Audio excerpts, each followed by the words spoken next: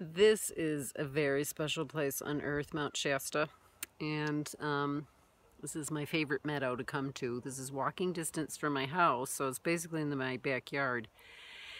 And I've got 3 more weeks here, and I'm super excited about each day because when you realize you're going to leave, then you start to really love where you are even more. So I think that's a benefit of traveling. But if you have a chance to come up to Shasta, please do. I'll be coming down to the Bay Area from first week of September, and then I'm going to Thailand. So if you have a hankering, come on up to Mount Shasta. Look at that beautiful mountain. She is the most gorgeous. Panther Meadows is open, which is a sacred Native American sanctuary.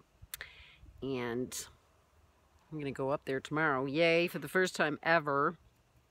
So I am still doing privates for the next few weeks and a big retreat. So I'm just savoring every second here in this amazing vortex,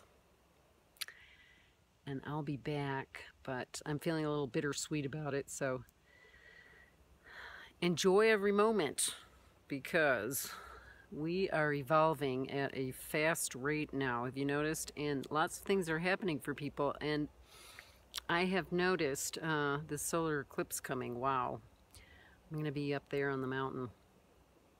So blessings to everyone, and just a reminder to live life full throttle. Talk to you soon. See you in the next video.